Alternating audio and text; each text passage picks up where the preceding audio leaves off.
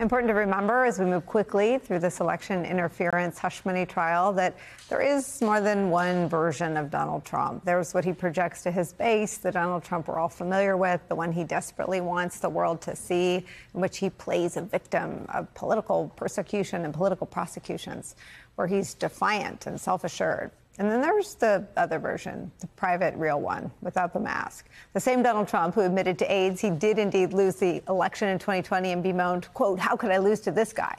before trying to violently overturn his defeat. The one who knew how deadly COVID was and that it was airborne, despite what he said to the American people. The one stripped of his bluster and vitriol. Both of those Donald Trumps are in court together this week, and as one of them gives fiery hallway speeches and lashes out against witnesses and the media, the other is forced to sit there and watch people he knows and knows describe in sometimes uncomfortable detail an extramarital affair, hush money payments to a porn star. Joining our coverage is Mary Trump, clinical psychologist, the niece of Donald Trump. She's host of the Mary Trump Show podcast and author of the Substack, The Good in Us. Mary, I've been dying to talk to you. I hang on to your every tweet and utterance on other programs. And I'm just dying to know what this is like for you to watch him face some accountability. Nicolle, it's something I despair that would ever happen, but I don't want to get too excited because this is early days. And last week, we heard a lot about the split screen. Donald Trump, criminal defendant in a New York City criminal courtroom, and then the Supreme Court hearing arguments about whether or not Donald should be immune from any kind of prosecution because apparently members of the Supreme Court think he's a monarch or something. But I think the real split screen we need to think about is Donald Trump, presidential candidate for the Republican Party, and Donald Trump, anti-American authoritarian wannabe. And the problem is that we're seeing that these are being treated as two entirely different people.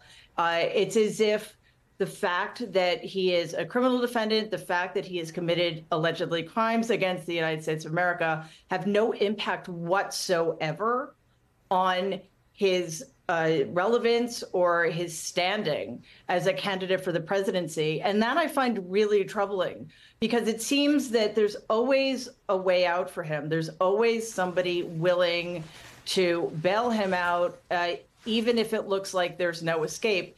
And that's what we saw last week.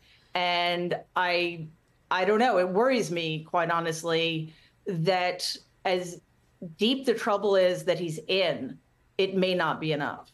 I mean, Mary, that's on us, and that's in the framing. And it's unbelievable to me that on year 8 or year 9, I mean, for me, watching the trial, I remember all those news cycles. I sat with my then colleague, Brian Williams, the day Access Hollywood came out, the day he attacked Megyn Kelly, who moderated the debate, I remember all these news cycles. And you're right, covering his trial as a thing happening to him and not who he is on us. And I wonder what you make of the fact that he is now, I mean, I thought about this and about the journalism that drove the coverage of him in 16 and 17 and 18, that there's no investigative journalism that's going to unveil just how autocratic he would be if he's reelected. He's saying it from the podium. He's saying it in interviews he agrees to do with Time magazine. What is sort of the failure to sort of lock in and pay attention to what he's saying out loud? Well, this is a trend that's been happening for decades now. Donald is incredibly good at pushing the envelope and pulling back in those rare instances in which he gets pushback. But usually what happens is he pushes the envelope, he breaks norms, he defies expectations, and he gets away with it. So being who he is, he pushes the envelope some more to see what else he can get away with. So he normalizes outrageous, egregious behavior. So we are literally at the point, as you say, where we don't need to analyze or interpret anything. It's in black and white. He is literally saying, I am going to be an authoritarian. I am going to take away women's rights. I'm going to say anything I need to say in order to get back into power. And once that happens, I will not be stopped. And he has so much help in this endeavor that I think it's even more crucially important that the Fourth Estate step up, because as we saw last week, the Supreme Court certainly is not going to. What advice do you have for running against him this time? I think that it's pretty similar to the advice I would have had in 2020, which is he needs to be relentlessly mocked at every turn.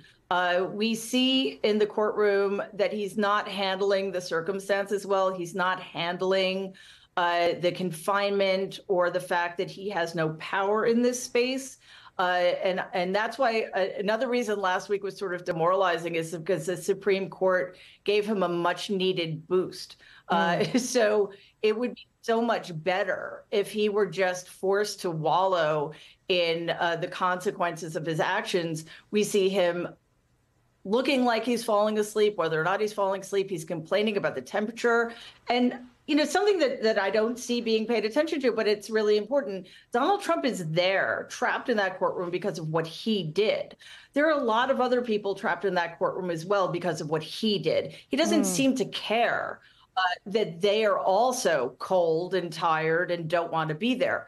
So it's just another example of how selfish he is and how he doesn't care about anybody else's circumstances, even if he caused them. So I think just hammering away on his weaknesses and his frailty, and I mean that psychologically, the better it is, because he's been allowed to skate for so long by pretending just because he yells louder and is more forceful in his delusions and his mendacity that he's somehow more fit.